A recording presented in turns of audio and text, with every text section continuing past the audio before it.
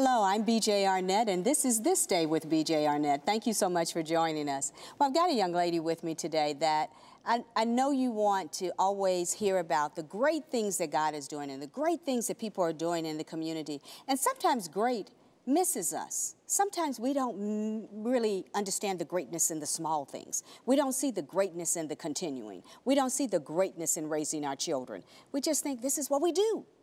But there's greatness in everything that we do. And it's about time that we take hold of the fact that we are great because we are made by a gracious God and we are loved through his gracious Son. So I'd like you to join me as I welcome Tomika Reid. I thank you so much for being here with us. I know you have a powerful testimony, and it's powerful because not of what you went through, right, but because of where you stand now. Yes. It is powerful because you came through without smelling like smoke, and that is because you've understood how you are supposed to live this life. Yes. So talk to us about your testimony and what you've seen happen in your life and how you've been able to step through. Well, after dealing with the loss of loved ones, people were telling me your story needs to be told, share your story. And I never wanted to share my story because I felt like it was too personal and too emotional. But when I realized that it can help someone else, I said, you know what, let me go ahead and write this book. And so I'm glad that I did, because not only has the book been therapeutic for me, it also has helped others. And that's my goal. I just want people to know, no matter what you go through in life, don't give up. Don't give up, don't stop. That's right. You know, the beautiful thing about what you've done is that, and you just said it, it was therapeutic for you. When you write it, I would imagine that as you're writing, you're releasing even more of the physical and emotional pain of losing loved ones, because it's not something that you just get over. It's something that you have to decide to be over. That's right. So as you wrote the book and the pages were being filled with what actually happened, did you immediately see that you were being healed in the process? No, because I was still going through the struggles of being a single mom and dealing with the obstacles and the setbacks. So that kind of like gave me some comfort a little bit just to write something down.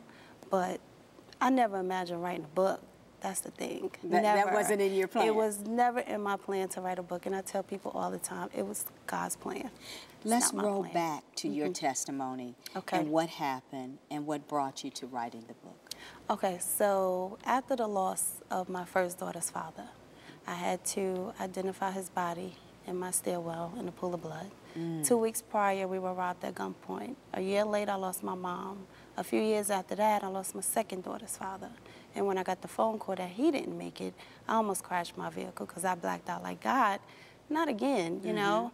But my youngest daughter, she screamed so loud, it brought me back to reality before I can do any harm to any of us. And I always tell people that was nobody but God saving us that day, you know? And so a few years after that, I lost my grandmother. I also lost my sister at a young age. And so dealing with the loss of loved ones has been very hard. Very, very hard. You are, you found you are very connected to your family. Yes. And to all of those people that, you know, like in the neighborhood, we say, this is Auntie so-and-so, Auntie so-and-so. Yes. Those people are dear to us. So when we lose someone within our family and in our extended family, it does affect you. It does. But then you get to this place where you realize, because not one person, not two, but many people kept coming to you saying, you need to write your story. You need to tell this. Yes.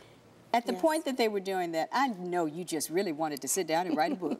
Yes, and then I had a confirmation from my oldest daughter, Aunt. She called me and she said, the Spirit is telling me to tell you to write. And I'm like, what? You're a writer, right? Yes. Yeah, and see, I love writing. I used to write songs and poems, but never did anything with it. Never. And it is amazing that out of these tragedies, you would be pressed to write something that not only helps you, but helps someone else. Absolutely. I want to take a look at this little book for the children. Yes. Now this, you've got to tell me about Nicole and the Shining Star. Did I say that correct? Yes, you said it right. Okay, all right, Nicole and the Shining Star. Yes. It's precious. All of these stories and all of this particular story, this Shining Star, Nicole, talk to us about this book and why you had to start with the children's. This is so sweet. Thank you so much. So with the children's book, my youngest daughter used to run to the window and say, Mommy, Daddy.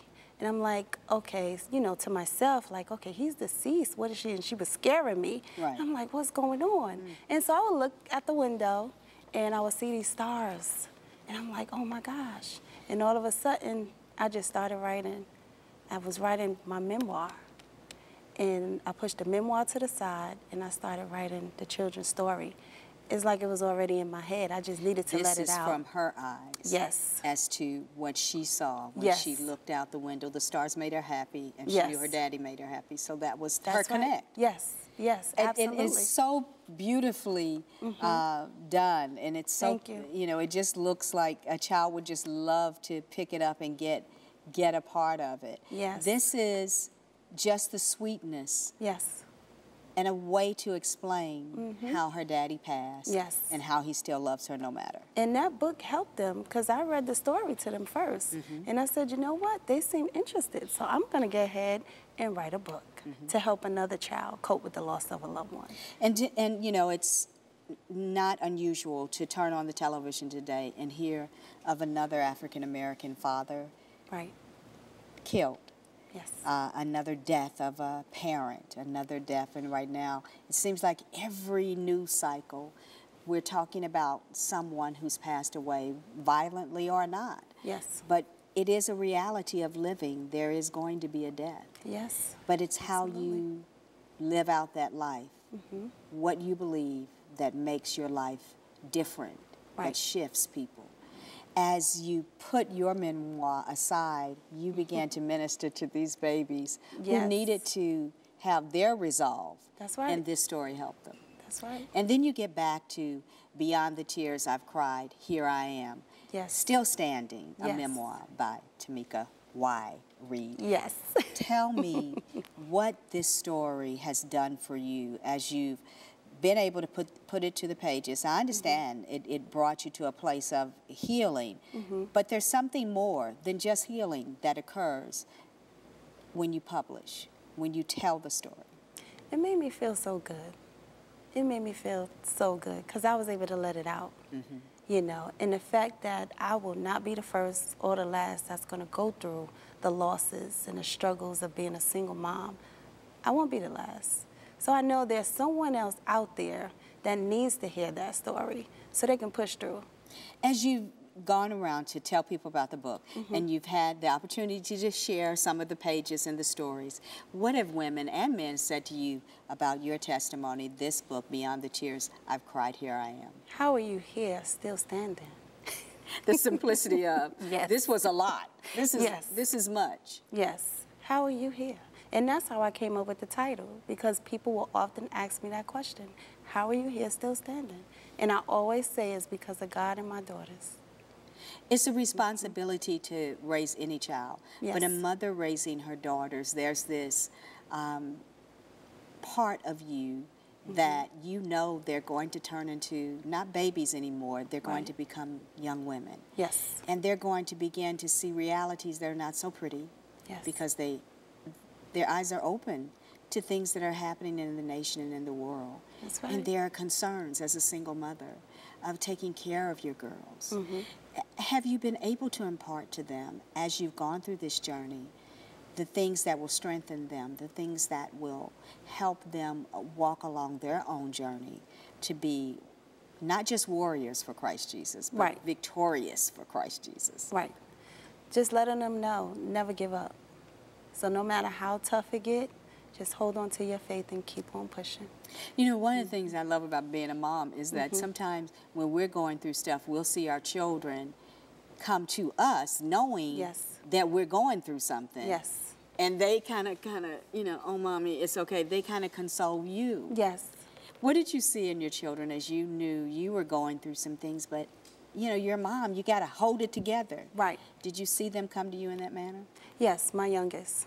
So every time I would sit looking depressed, she would come and do something funny. And I would say, oh, thank you, God. It's my blessing right here, you know, because it just knocked me out of the sadness by her doing something funny. Do you see yourself writing more books and Oh, doing more absolutely. public speaking and all of that? Yes, absolutely. So what do you think is going to be your big next step? Writing another book. writing another book and just getting it out there, trying to connect with people because I do want my memoir to become a movie. So I'm just trying to network and get myself out there. The stories that you tell, Nicole and the Shining Star, and then your book, Beyond the Tears, and both of them are your books, but they're very personal in different ways. Beyond the Tears, I've Cried, Here I Am. As you go to the next page, go to the next book, is the next book going to be one that continues the story of how you're standing, or one that talks about the resilience of one who stands? It will continue the story, so it will be a sequel. Really? Because even after the book, with my move here from New York, it's been a struggle.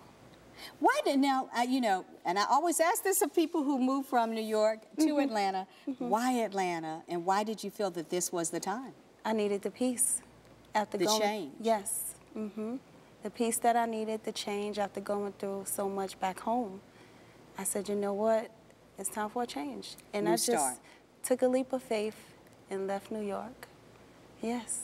There's something to be said for allowing yourself to be pushed that way and to take that leap of faith with 2 baby girls. Yes. There's nothing like, you know, turning to your babies and seeing them looking at you, and we're leaving the place that we understand. We're leaving what is comfortable to us.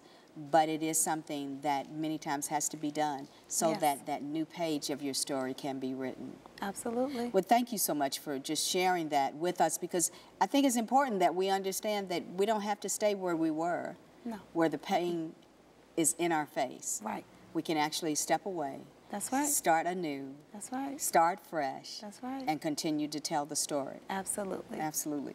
The books are Nicole and the Shining Star. Yes. Nicole yes. and the Shining Star. And then, of course, Beyond the Tears, I've Cried, Here I Am, Still Standing, a memoir, and part 2 is on the way. Yes. And, of course, this, as you would say, the sequel, because she's already speaking life into that film, right? Absolutely. That's the way to do it. Yes. Are you speaking in schools and going around and speaking and talking in different organizations? Can people get in touch with you for that? Well, they can. If they Google author Tomika Reid, my information will come up. I have links on my Facebook pages, author Tomika Reid on my Facebook. Author Tomika Reid on Facebook. On Facebook. Isn't Facebook wonderful? All social media is just, you know, the way to connect these days. Absolutely. And to connect with the right stories is even better. That's right. That's right. So ready to speak to you, ready to tell the story, ready to give the testimony, and to help someone be able to get through the transition of losing someone that you love. If you're in that place, Tomika Reid may be the person that can help you get through it, because there's a testimony that she walked through, and she walked through it. She didn't stay in it. I know you've had an opportunity to write down some information, but don't forget, it is author Tomika Reid on Facebook. And don't forget that every story that is told is a story that is authentic to the one telling it. Your story may be different. It doesn't mean it's less powerful. It means that it's your story, and it's your responsibility to tell it, okay? Tomika Reid, thank you so much for being here. Thank you for having me. Absolutely. 2 books and the 3rd on the way.